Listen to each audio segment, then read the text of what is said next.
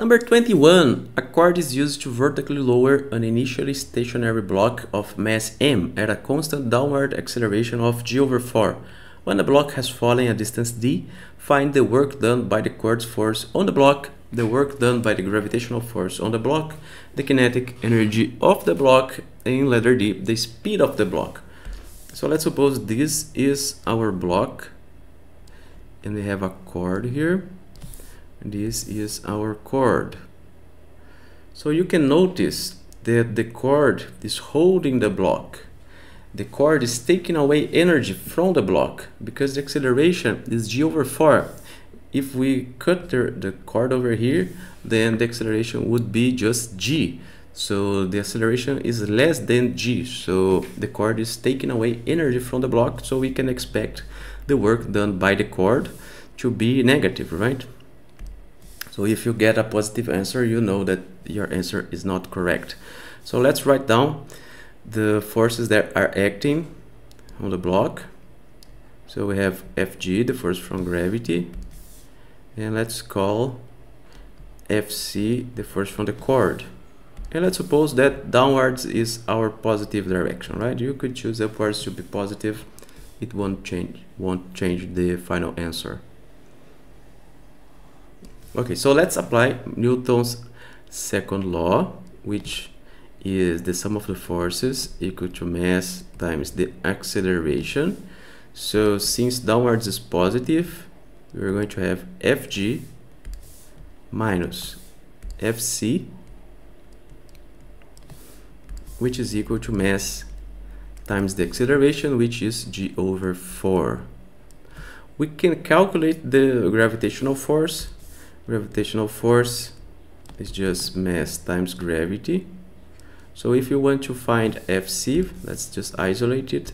So Fc is equal to mg minus mg over 4, and this is equal to 3/4 of mg.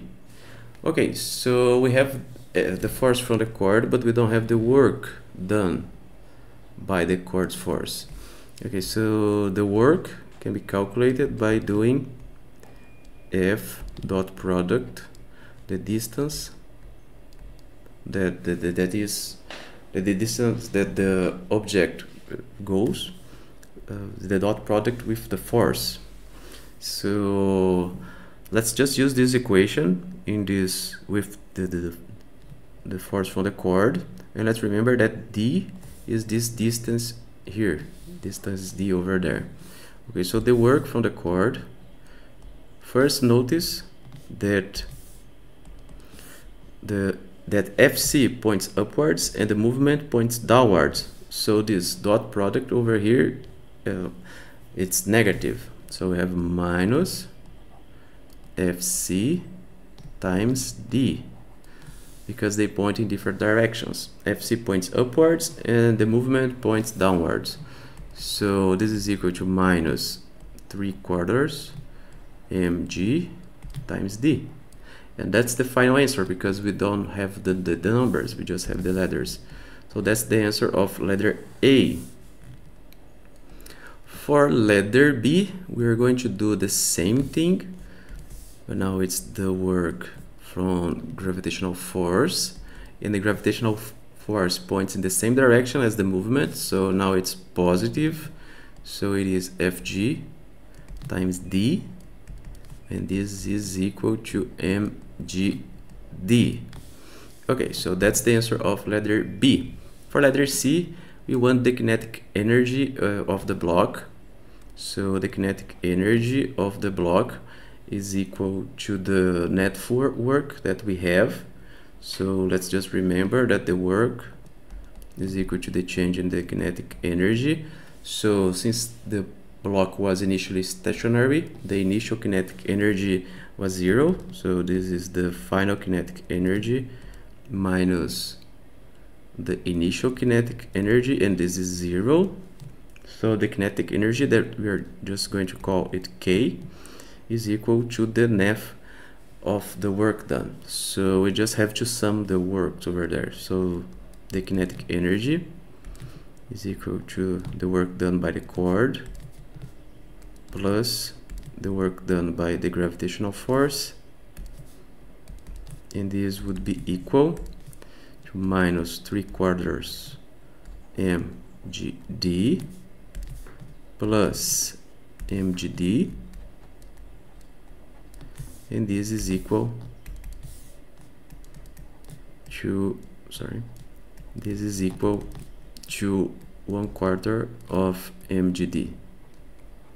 And that's the answer of letter C.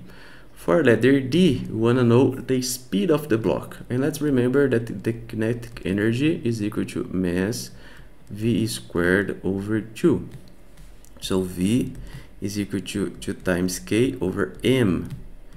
And the square root of everything, right? And so we just have to replace K by this value over here. So we have the square root of 2 times 1/4 mgd over m, and this gives us, let's take this out, and this is the square root of gd over 2, and that's the answer of letter D.